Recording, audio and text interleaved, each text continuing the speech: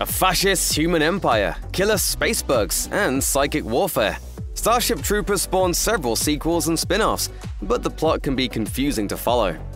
Unlike the 1959 novel of the same name by Robert Heinlein, which is set some 700 years into the future, the Starship Troopers film takes place in the 23rd century. An exact date is never given, but it's clear that this is a futuristic time where humans have developed technology not only to explore space but also to colonize new worlds. A military government known as the United Citizen Federation rules with an iron fist. This group seized power following the collapse of several democratically elected governments around the world. After the United Citizen Federation was established, it ensured that fundamental rights were only awarded to those who volunteered for military service. This meant that only veterans could gain citizenship, with the rest of the population referred to as civilians who are unable to vote or easily acquire licenses to legally have children. The United Citizen Federation not only had a sizable and powerful military force, but also set out to colonize space, expanding the reach of humanity to more than a dozen planets and moons. However, at one point during their expansion, the military encountered arachnids, insect-like alien creatures. This species was not only as advanced as humanity, but had already established an empire of its own, with many worlds under their direct control. The events of Starship Troopers focus on Johnny Rico and his friends. After leaving school, he decides to enlist in federal service against the wishes of his parents, who tried to persuade him to go to college instead. While he joins in the hope of being assigned to the same division as Carmen, his girlfriend, the two go their separate ways when she's sent to the fleet to train as a pilot. Johnny is instead sent to join the mobile infantry, while his friend Carl, a highly talented telepath, is sent to military intelligence. Johnny quickly demonstrates that he's a model soldier and impresses his superiors during boot camp. Before too much time passes, he's promoted to squad leader of his platoon and takes charge of his fellow recruits during training exercises. On one such exercise, a fellow soldier is killed when he makes a fatal error, resulting in Johnny offering his resignation from the mobile infantry. He receives lashes as corporal punishment. Not long after this, a giant asteroid hurtles through space and crashes into Earth. According to the United Citizen Federation, the rock originated from the arachnid quarantine zone and causes mass destruction. The densely populated city of Buenos Aires in Argentina is directly impacted, with millions dying as a result of the carnage. This provides a turning point in the Starship Troopers movie. Johnny Rico decides to stay in the military and join the cause to fight the arachnids. The military government uses the apparent attack as a justification for declaring war upon the arachnids. They use the threat of other potential asteroid attacks to rally both the federal armed services and all of humanity, mobilizing the fleet, mobile infantry, and military intelligence to prepare for the armed conflict that is to come.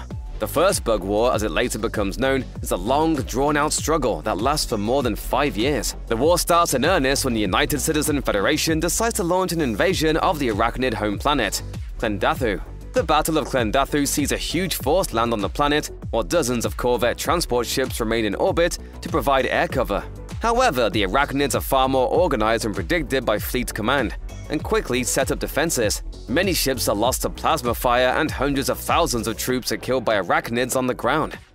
The invasion of the arachnid home planet can't be described as anything other than a complete disaster. A huge part of the mobile infantry and the fleet was destroyed by the arachnid forces, leaving a huge dent in the military's ability to operate and defend human colonies. Within just a few hours of the battle starting, federal forces are ordered to retreat, and the few remaining survivors, including Johnny, manage to escape back to safety. The defeat also leads to a massive psychological blow, damaging the morale of the entire federal armed service, as it becomes clear that the arachnids cannot be easily defeated. Facing calls for his resignation following the catastrophe, Sky Marshal Dean steps back from his role as leader of the military. Tehat Muru was immediately installed as the new Sky Marshal, heading up Earth's defense and taking control of the war effort.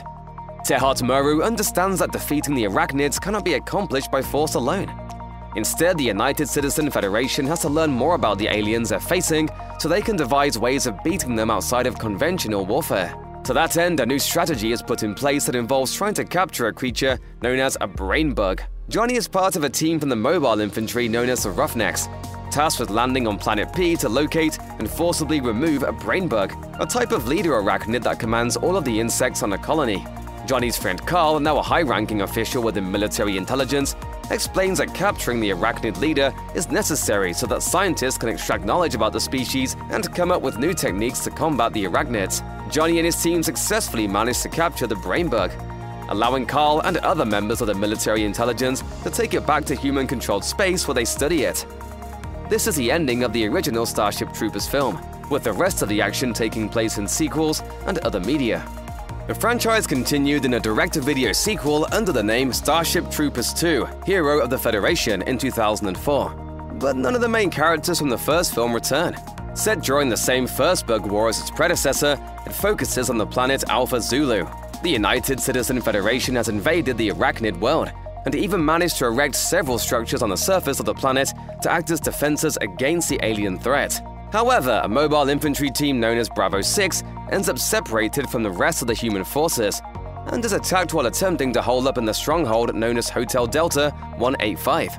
The small group of soldiers attempts to fight off the attacking arachnids using new weaponry like railguns and psychic attacks from soldiers. Along with General Jack Shepard and Captain Dax, the group is forced to wait for rescue while facing continued attacks. Despite believing that they're now safe, Bravo 6 ends up facing a new type of arachnid, called control bugs. These smaller aliens are able to get inside the body of humans through open orifices and nest inside the brain, allowing them to infect their host and take control of them.